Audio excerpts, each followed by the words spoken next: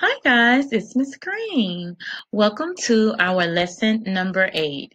In this lesson today, we're going to be learning about definite articles. Ooh, let's see what those are. All right. By the end of this lesson, you will know what a definite article is, and you will know how to express them in Spanish and utilize them. All right, guys, let's get started. Okay. A definite article is a word that expresses the. Simple as that. A definite article is a word that expresses the. In Spanish, there are 4 definite articles. El, la, los, las. Want to try those with me? Repeat after me. El, la, los, las. Wonderful. And they all mean one thing, the. What do they mean, guys? You got it, the. All right, let's look at some examples of how we use these. La mochila, the book bag. You say it. La mochila. Can I hear you? The book bag. Yes. Now, let's see what happens when we pluralize mochila when we make it more than one. Las mochilas. You say it. Yes, the book bags. You got it. All right, let's do our next one. Repeat after me. El libro. And what does it mean? You got it. The book. All right, let's do the next one. I'm going to say it and you say it. Los libros. The books. You got it. Now, guys, if you notice that when I used mochila, I had to use the definite article la. Why is that? Do you know? Well, it is because mochila is considered a feminine word, and so words that typically end in a are considered feminine. And so if we have a singular feminine noun, and a noun is a person, place, or, finish my sentence, thing. Yes. So if we have a feminine noun, we use la to express the. Now, if that feminine noun is plural, we use las to express the. Okay, guys, just take a look at libro. Libro is considered a masculine noun.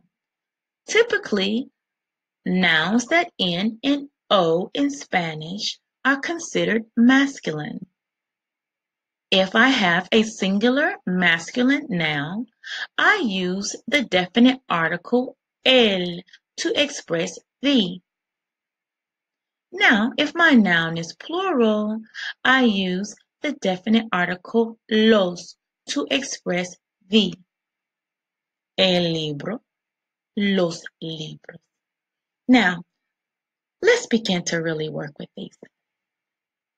Okay, guys, I'm going to model this for you guys, and then we're going to do some together. So I have here the word silla, silla, and it means chair. But you know what? I want to express the chair. I want to say the chair or the chair. How would I do that? Would I use el? Would I use la? Would I use los? Or would I use las? Watch what I do. La silla, the chair. I use la because my word is singular and is also feminine. All right. Now I have another one. Sillas. Same word, but it's plural. So would I use el to say the chairs? Would I use la Would I use los or would I use las? Watch what I do, guys. Las sillas. I'm going to use las because my word is plural, meaning more than one, and it is also feminine. All right, your turn.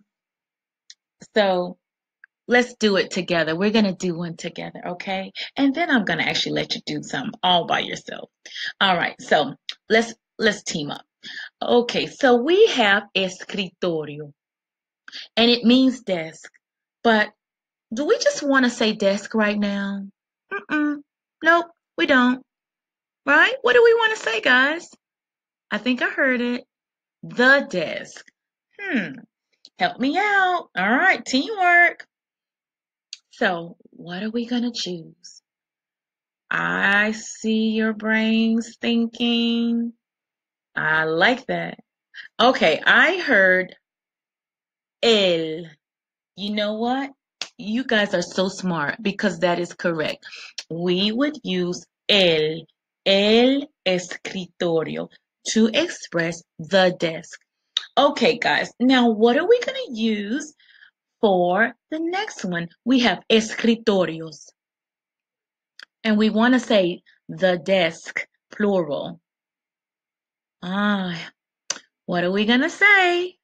I love to see your brains moving and working. Okay, great. I think I heard it. We're going to say los escritorios. You got it. That's awesome. We did it, didn't we? All right. And so los escritorios means the desk. Now, why did we choose los? We chose los because escritorios is plural, meaning more than one, and it is also masculine. All right. I think we got a hang of this now. So let's keep going. All right, guys. So it is your turn to try it all by yourselves. All right. So I want you guys to go back and pull out that activity sheet. This is one of your activity sheets in your packets. And you probably already have your words in there. You probably have already moved ahead because you guys are so smart. And so if you've already written your words in, great. So what I would like for you to do now is go back and put your definite articles in front of each word. I did some in there for you, and I also wanted to point out something. So if you would look at the computer, you'll notice that there are two words. You're probably saying, why are there two words in there, Miss Green? Well, because in some countries they say computadora, and then some countries they say computador. So that I just threw those two words in there because every now and then you may see computador or computadora. So if you see either or, you'll know that it's not a mistake. You'll know to just use that word and you can put the correct definite article with it. All right, so that concludes our lesson. Get your activity done. Can't wait to see your work. I love you guys. Miss you guys. All right, have a great day. Bye-bye.